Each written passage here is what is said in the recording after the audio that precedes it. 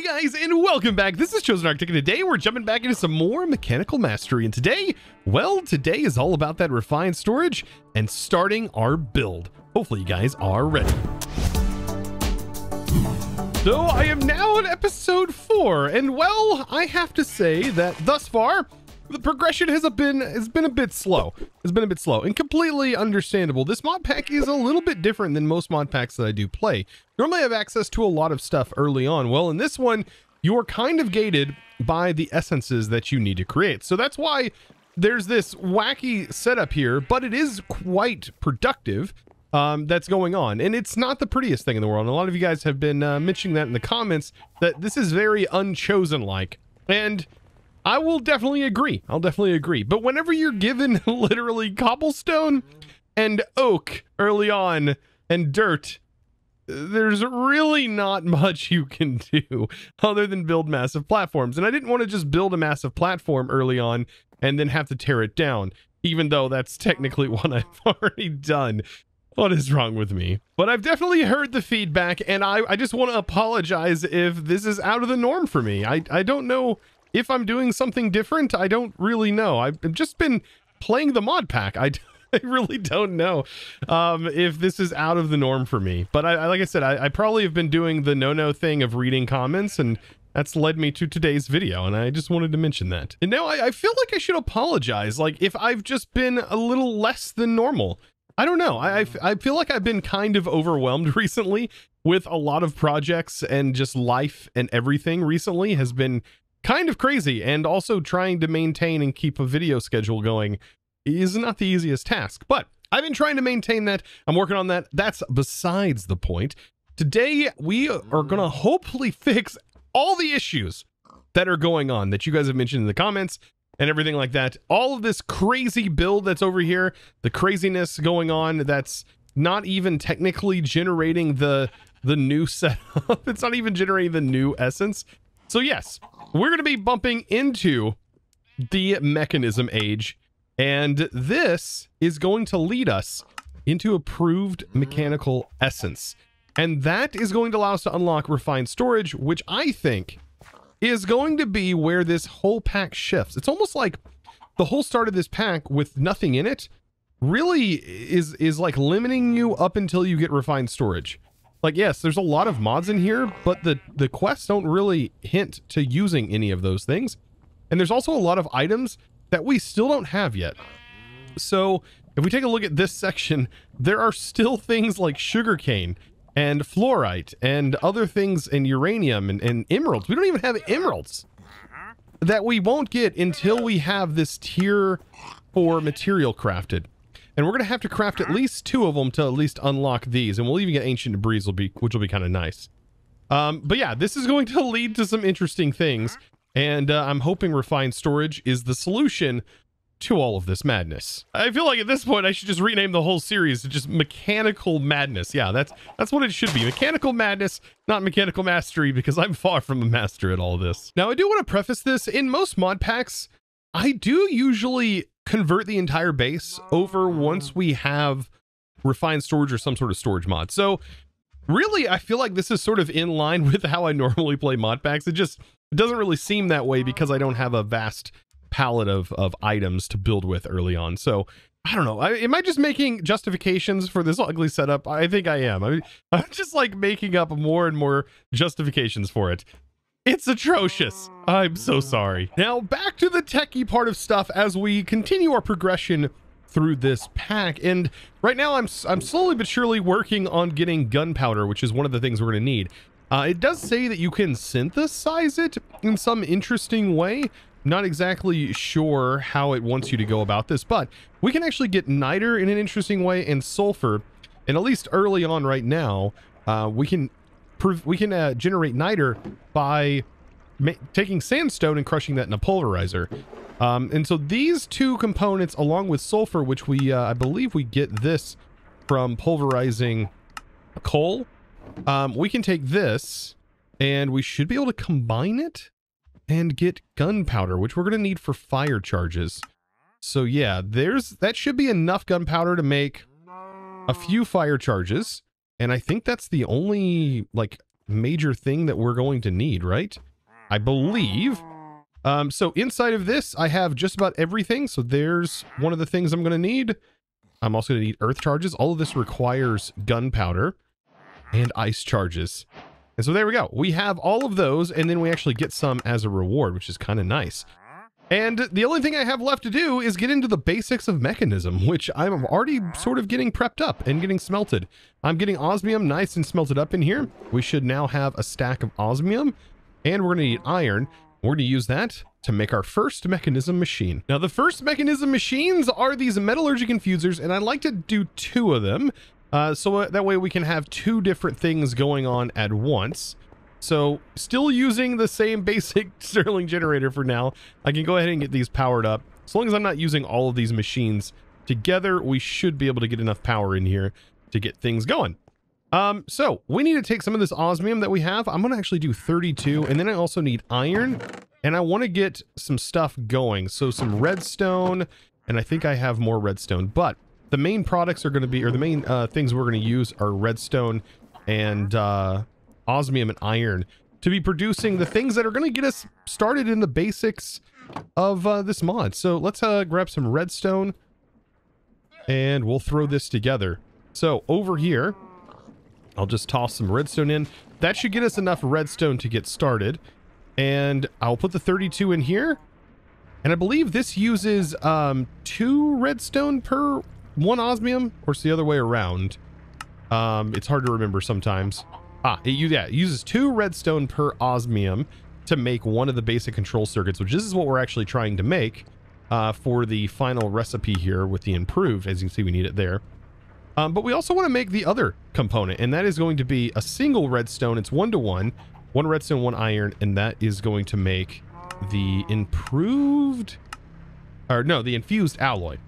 So there we go. So now we have infused alloy and we have control circuits, and these are all components that are going to be used in sort of the basics and even make really good pipes. Like, these are really decent pipes and stuff early on as well, just the advanced versions. So there we go. Mechanism is technically done. I mean, technically we have everything ready to make the processor. So let's throw together some create mechanics and let's get this cooking, because we're going to use our blaze burner that we got last episode. So here we are again with another really ugly create build. Just ignore it for now. I'm going to get this set up with the base in here. This whole area is just kind of wonky and I can't wait to tear it down. But here we go. So we have our vertical gearbox, and of course it's being gear ratioed up, and we have our mechanical mixer. So everything's ready to go. I just need to feed this guy. And so you just give it some blaze, or give it some coal, and then we just toss in one of each of the basic materials that we're going to need. And we're missing one more, and that is the mechanism stuff over here. And then we should be good. I'm kind of excited.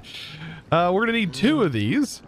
So there it goes, and this does require heat, so you will have to automate the coal being sent to that. But there it is, and we can do it one more time, because we are going to need at least 2 of them, because we have to have one that is being converted. Now, I don't know why it says empty blaze burner when we have a blaze burner. I can go ahead and craft another one, but for some reason, let's see, I need to also make sure I have netherrack. There we go. And I guess that's to complete the quest. We want to make sure we complete the quest because it's very important. Let's see. Blaze burner. And we can always make another one, but there it goes. For some reason, we had that in our inventory, so I don't know why that didn't complete. There we go. All right. So that's done. And then this is done. And then now all we have to do is, well, press this up. So let's take one of them and press it up. And the other one is going to make our controller. And I hope that the recipe for these haven't been really modified in any crazy way. Nope. Looks like we can easily make slime. We can make quartz and make diamonds. So I think we're ready to get into refined storage. Wow, this is going to be fun. And voila, quest complete. And we get one more as a reward, and this can go in here.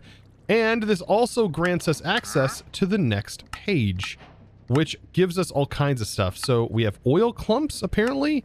We have uranium, fluorite, sugarcane, which I'm kind of happy to get that. Apparently eggs, we're gonna get some chicken eggs. Even though we do have chicken spawning and I've gotten eggs from them, but this is nice. This is nice. Now, we are still gonna have to go through the process of automating all of the effigies and things like that, but I think it's gonna be a little bit easier now that we have refined storage. That's a major mod. That is a big milestone in my opinion. Now, currently I'm working on prepping up all of the materials that are going to be required, and that includes bone milling because I'm going to need quite a bit of slime. So I have bone that is technically already been produced here. And I've just got to bone mill all of this wheat, but I did find an easier way. Instead of doing buckets, I actually didn't know this was a method, but you can crush this down and then toss it into here instead of using a bucket of water, and this will generate the dough that we're going to need to make the slime balls. And of course, we're going to have plenty of lime dye to fulfill this. But yeah, all of this wheat flour, once all this redstone gets processed, should go in here. Let's see. Grab that out. There we go. And then wheat flour, boop, right into the create madness. Oh boy. Boy, am I excited. I keep saying how excited I am to get this cleaned up, but I really, really am. Now I'm getting all this stuff going. This guy showed up and... well, that's a lead, and I'm really excited to have a lead. Here soon, I'm going to have to corral a lot of these animals up, so this is definitely going to work out for me. It's not like I can buy anything from them. I don't have emerald just yet. Well, actually, you know what? We technically do have emerald. Yeah, I can go ahead and put this inside of my EMC now.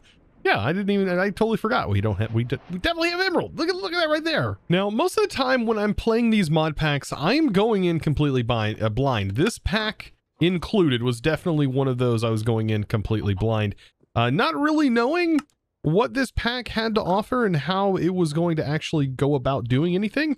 So far, I've really enjoyed it. It's kind of nostalgic, actually. It reminds me of like the older mod packs from the days of old. Here I am feeling old. It's not been that long. It's only been like 5 or 6 years, but to me, that's quite a long time to be playing around with mod packs like this. But yeah, it kind of gave me that nostalgic feel, which has been kind of refreshing. I don't know.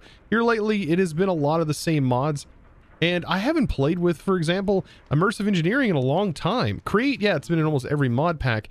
Thermal has been in almost every mod pack, but just not really utilized very much. And ProjectE, I mean, I have a love for ProjectE. There's just something about that mod. I don't know. I do have a love for it, but a lot of mod packs really gate ProjectE to the end of the mod pack, and then at that point, like, do you even really need ProjectE? That's how it feels sometimes. By the way, yes, I am using this as a furnace. It is quite efficient and pretty fast, and it's not like it's going to go anywhere. This is completely backed up anyways. But yeah, I've got most of the components set up for refined storage. We're about to dive right into it. All I've got to do is literally get these last few components done, and we are just about ready to craft, I believe, everything we need. We just need a controller. We're going to need a crafting grid, and we're going to need, well, a 64K drive. We should be able to make a 64K drive, if all possible. Yeah, but we just need a disk drive. And we should have all the components for this, I think. So let's put this stuff together. This is going to be kind of fun, right? So the controller itself, we need the casings. Going to make a couple of those. I think we only need 3 for right now, but the controller, that is the part that I was so excited for today, because I knew I was going to be getting into this. And we get given some cable and some storage housing. Might as well make 2 64Ks. I think we have enough resources to do that, so we should be able to easily do this. And of course, my beloved, finally, a good storage solution, and I really feel that way. Oh, I've got this overwhelming burden that has just been lifted off my chest of managing all of these chests, which I'm so surprised I've even been able to manage out of these chests. I think that's something Vault Hunters has done to me. It has made me understand that I can craft out of normal chests like a normal vanilla Aryan, right? So it's definitely put me in that situation. So yeah, I think, yeah, we should have everything. Glowstone looks like is required. So I'm about to get all this crafted up. So I'm going to get the screen crafted up and the discs and start working on our 64K drives, which it sounds like a lot, but really, once you break the components down, it's not that much. So if you want the exact numbers of the stuff to make a 64K drive, well, you're going to need 36 of the basic processors. You're going to need about 12 improved processors, 4 advanced processors, and then you're going to need, which I don't have it on me, but you're going to need 108 of the silicon. You're going to need 43 of the, which apparently I don't have those on me either, 43 of the quartz enriched iron. You're going to need 83 glass, and that's just for one, right? And you're also going to need 60, you're going to need 43 redstone. So all of that combined is what you're going to need to craft a 64K drive. And we're going to be making 2 of them, and I should have plenty. So, and just like this, I now have 2 64K drives, and that's going to be pretty darn nice getting into this. And thankfully, they gave us enough housings to make both of these. So now I am going to need to get set up some power. And I think at this point, I mean, I could move, I guess, the refined storage really anywhere, but for right now I could just tap into this and start to get all of my resources moved into some drives, and from there craft myself a new drive or a new dynamo. I think that'll definitely be worthwhile. And we can always pull coal out, so we're never going to run into a situation where we run out of power and lose all of our stuff. That's just not going to happen because we have EMC being generated. I don't know about from a viewer standpoint, but oh, it's so satisfying. Look at that, 128K. And now we can just start dumping all of our items in here. Oh, this is going to be very nice. I keep saying is going to be. It is very nice. I don't even know why I'm sugarcoating it. This is the best. So if you're moving all of the stuff, I can now break this because I'm not really worried about losing anything in here. Oh, except for the items I had in my crafting grid. But I have myself a dynamo. All I've got to do is just get the dynamo hooked in, get some power. I'm also going to add an upgrade just to make sure it's powered enough sufficiently. And here we go. I mean, technically we've moved our entire storage into this little box. All of that mess now here. And all we gotta do is put our disk drives back in there. And here's all of our items. And then I like to set this to stretched right here. It's a pretty decent size, I think. And then set the search box to JEI synchronized 2-way. So that way I can search here and search here. So I can search in both boxes, which makes it so much easier to navigate. And now I can access all of my bookmarks way easier. Yeah, if you're wondering about these, yeah, all you got to do is hit A over an item, and it allows you to bookmark them over here. You can turn on or off your bookmarks at any time if that's something that's bothering you. So what do I do from this point forward now that I have, well, compact storage?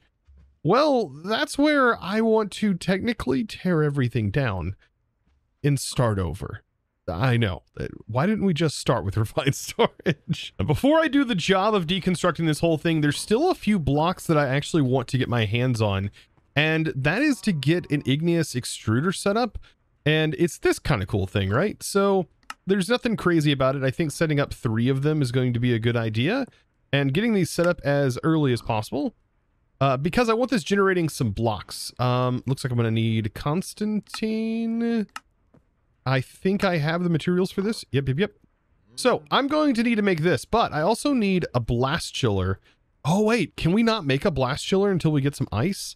Ooh, I wonder how I go about getting basic ice. It looks like I can use an ice charge to get a singular piece of ice, but to get this, I need packed ice. So really, I'm going to need 2 buckets of water, it looks like, in order to get my first thing of ice.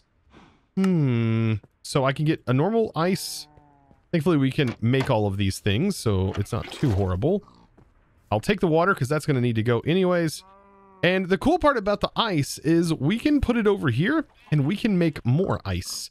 So this is how we're going to get our ice, I think, early on. This is going to be a pretty decent way. So this will turn it into packed ice. And this is going to be used for the blast chiller. And this will just make more ice from water and power, which is pretty straightforward. So on the back here, I'm going to get myself a infinite water source set up because I'm going to be using a aqueous accumulator as well to generate infinite water. And so water going here and here, and thus I now have infinite water, and I can feed this blast chiller and get it somewhat automated with a, we can go ahead and use a basic mechanical pump. I'm just going to have to say, hey, on the back here, input. That's pretty straightforward. And then we make sure that's pulling, And there we go. We have it blast chilling, and that's going to generate the ice I need for the igneous extruder, because this is going to need blue ice to be able to make basalt, which I want to use as a building material. I want to use blackstone as a building material. I have an idea for a very dark sort of factory theme, so it's going to use a lot of these black colors, like black stone and cobbled deep slate and stuff like that. And this can all be generated. Actually, I think deep slate, at least the cobbled variant, we can actually EMC, so that's not too difficult. So I think stone, blackstone, and probably going basalt. Stone, blackstone, and basalt are going to be the three things that I want to generate with our igneous extruder. Now for one of these things, I'm going to need soul soil, and well, boop. Now we have soul soil. Oh, I just love the, like I said, I love ProjectE. So I think I have everything to be able to make all of these different components and get ourselves some better building blocks. Now it is going to require some lava. I think what I'm going to do is I'm going to place one here, and I can actually utilize the lava from one of them. One of them I'm also going to need soul soil underneath. And so I can have two that are next to each other, and then one that's probably right over here should be fine. So long as I keep the lava away from the wood. That's the one thing that concerns me about this whole build, is I'm building out of wood, and a lot of Create uses lava. And I'm so worried that it's going to catch the build on fire and just my whole base is going to go up in smoke. That sounds awful. Now, if I take a look here, one of these is lava and blue ice, and then this one is blue ice and lava as well. So I can just put the lava directly in the middle of this one, and that should be more than enough. I'm going to use trapdoors to encapsulate all this. Actually, blue ice doesn't really need any trapdoors. I don't know why I'm trying to put those here. It's just going to be this. And then soul soil needs to go under one of these. So I might as well put that right there. And that should get this generating. Now I'm going to need pipes to get the items out of here. There's the lava. And then I just need to craft up the blue ice, which I have right here. And both of these should start generating their different parts. And it generates quite fast. So this is going to be generating blackstone and basalt. And then the only one that's left is this one over here. And that is going to be generating stone, which should be water and lava, I believe. Yeah, water, lava, and magma blocks, which I'm going to have to get the magma block. That requires some blaze powder, which I should have. And just like that, I got myself some logistical transporters sending the items up here. So now we have stone being produced, we have blackstone, and we have basalt. And these are all going to be items that I'm going to hopefully use to customize or build. And try and use different building mechanics, because there's all kinds of machines that allow me to take these. For example, the mason's workbench. This allows us to do all kinds of crafts and change the way a lot of these blocks work. So I'm going to be using this for a lot of the customizations. For example, we can put this in here and you can see there's all kinds of different blocks in here. Ooh, I really like that eroded basalt. All kinds of different looking materials. So it's going to be kind of fun playing around with all the different things. However, I'm going to probably lose out on some EMC shortly. Because when I tear down all of these buildings and I put it into the refined storage, all of this is going to stop producing. Everything is going to be stopped producing, which is unfortunate. So I'm going to try and leave this up as long as I can and work around it for as long as I can. But yeah, because I want it to stay running because it's still producing EMC and everything. So I don't want to lose it just yet. So I think I have an idea. I have an idea that is slowly sparking the more blocks I place down. And that idea is I want to build vertically instead of out and try to maybe set up some power generators down at the bottom that generates all of the mechanical stress we're going to need, and maybe have those enclosed down at the bottom and still maintain this area. But all the other good stuff is going to happen higher up, and I could probably make sort of this futuresque style build that goes up here. But I'm going to need something. I'm going to need something to do this.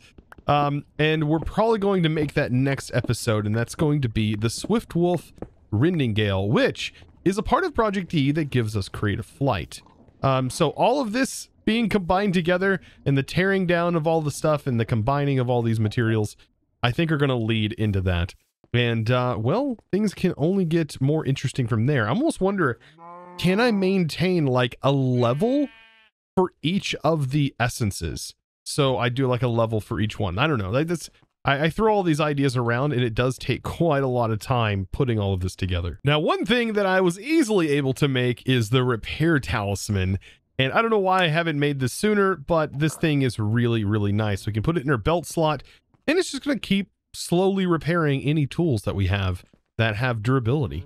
Pretty cool. So I don't know. What do you think of this height? I feel like this might be a good enough level for each one of the levels. Well, they may get progressively taller as we go up. It's going to be kind of cool, I think. Of course, when it comes to skyblocks, nobody's really looking at the outside. At least I don't think so. So building the inside and making the interior way better is going to be pretty cool. I'm wanting to have these as like sort of windows, so that way we can still look out, because it gets kind of dark inside of these skyblocks, and it feels really weird playing a skyblock, which is normally open, but you don't play with everything open. Yeah, so this will be kind of cool, I think. Wait, I was about to say, what was hurting that? What was hurting that pig? Oh, the poor pig died. No. So I think to make all of this building easier, building gadgets is definitely going to be the way to go. And then to charge them, we should be able to use, I don't think I need to worry about the copy and paste gadget, but we should be able to use, let's see, there is the, let's see, I think thermal, we can use a Tinker's station, Tinker's workbench. That is what it's called. And this will let us charge all these. So charging shouldn't be much of a problem, so long as we have it hooked up to some power, which we're going to do right now. Boop. And so long as we give it some power. So yeah, we are going to need some coal. And this has a couple of uses. We can use it for some tools and stuff, but one of its main functions, of course, is charge mode. And so as soon as it gets some power, it's going to start to put power in these slowly but surely, once all these machines get filled back up. Ooh, even more ideas are sparking. I'm thinking as well, maybe this is just the interior structure, and these are all going to be the individual cells for which we can have some automations going on in. Oh man, I need to stop. I need to stop. My brain's going to explode. This is too much going on. I'm thinking about all these crazy builds. I only have so much time. I need to smack myself for this one. Come on, Chosen. You know it's going to be too much. Come on. Oh, this is going to look fantastic. I'm going to get some different patterns. I think maybe split this up. Oh, maybe like this corner right here could be split up. Oh, there's a lot to think about. And I might have to wait till next episode to put this all fully together.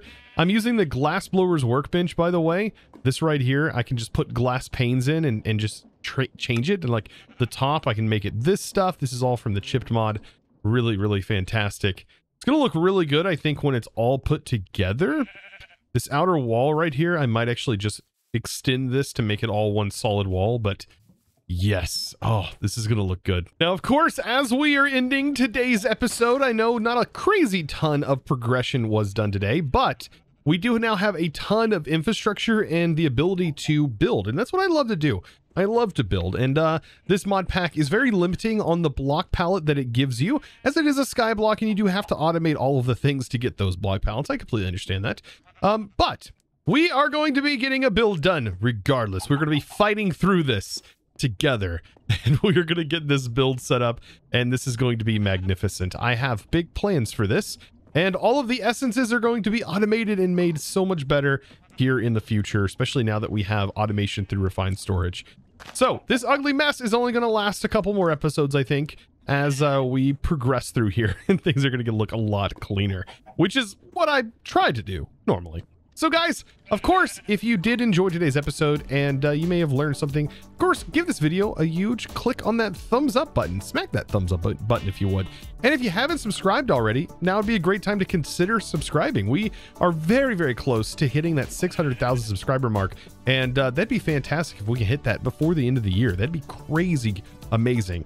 And of course, guys, it's now time to thank the supporter of today's video. And that huge thanks is going to go out to RedX Moonix Rose. Thank you so much for your amazing support, by the way, over on the Discord. Actually, this time the Discord, becoming a Discord premium member and supporting me in one of the best ways possible, as the support over on the Discord honestly generates the most revenue from that source.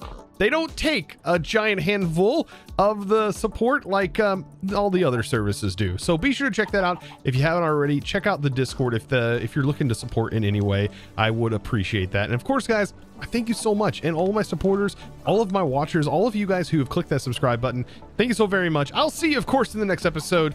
And you know how it goes. As always, thanks for watching. Bye.